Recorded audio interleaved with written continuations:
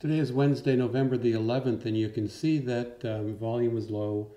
Advancers eked out an edge over decliners, so we don't have the McClellan oscillator yet. That'll probably come in another hour or so, but you can expect it to continue to be above the overbought line, just as we saw the last time, which corresponds to right up here, and then we had this pullback.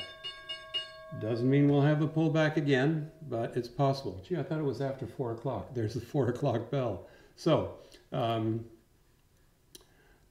S&P. Look at that. Look where the S&P finished up.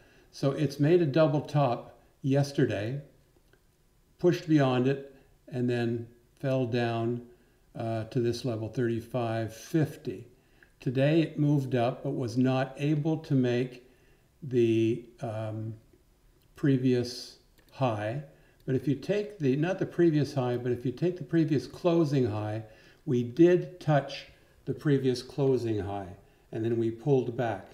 So we're going to see an attempt to break through that, and even if it does, give it a day, give it 1 day to confirm it, 1 day above, another day to confirm it, or even 2 days to say that we've really got a bearish situation coming. Would certainly help if we had some indication out of Washington that we were going to have a new administration in a timely manner. Apple had a great day today, didn't start off all that well, but finished up 3%.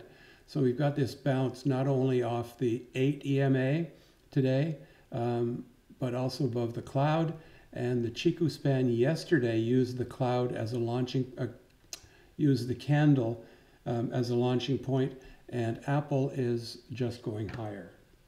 NIO, my favorite stock, still tracking it on a 5-minute basis, and it had this gap down at the open. But then I looked and I saw that there was all sorts of bad tech news in China, and I was wondering if these car companies, who report earnings, by the way, I think in November the 27th, you might want to check that, all three of the EV companies in China, Li,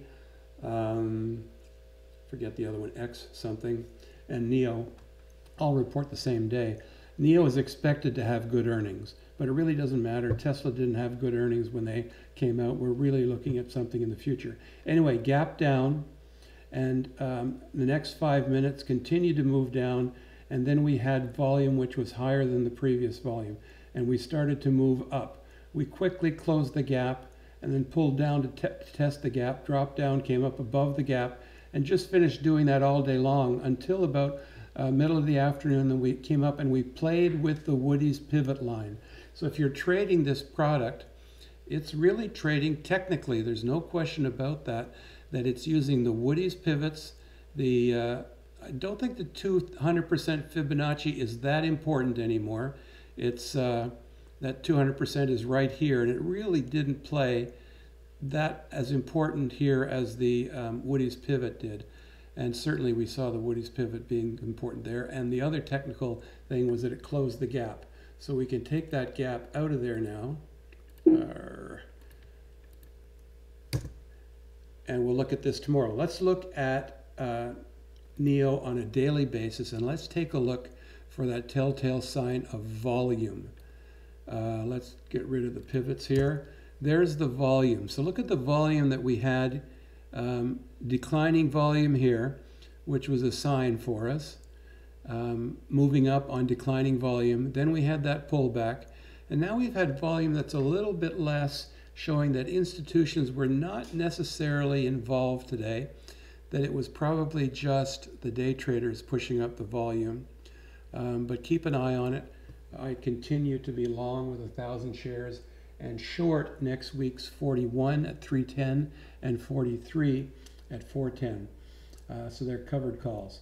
Home Depot, a very nice day today. Look at that, came down to settle on the 8 and the top of a flat cloud. What do they say about flat clouds? Flat clouds attract and are used as a test for reliability. The Chiku span, meanwhile, is right inside this candle.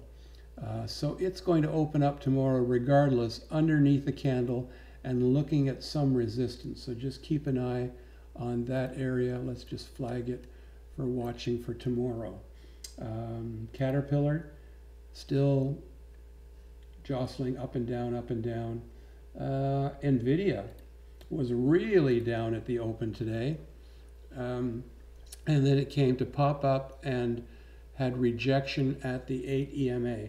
Let's take a look at Boeing. The banks, by the way, were all down a little bit today. They just had too much of a run on Monday. Let's take a look at Boeing. No, let's take a look at Boeing, which we haven't looked at in some time. They are getting ready to relaunch the Max 737 Max. But look at this. We had some exuberance that took it outside of the Bollinger Bands. Now it's popped into the Bollinger Bands. Let's take a look at the, let's take these lines out here. This channel is no longer as relevant as it was. Let's put in there, let's get rid of that. Let's put in the, I'm finished really, if you don't want to know anything about Bank of America. I just think the market's going to move up tomorrow or Friday, but it still is, don't forget, in an overbought situation. Now here's the cloud for Boeing. We're above the cloud. Chikou span took a bit of a drop. The Chikou span could be tested very well right here at the top of the cloud. But the 200, if you want to buy Boeing or buy any call spreads or future calls, put an alert on the 200 EMA, which is right there. And let's add another one, and let's put crosses. So let's say is less than or equal to the 200 SMA. This is something that is so nice about Motive Wave. It's just an incredibly flexible tool. So we're now going to set 2 alerts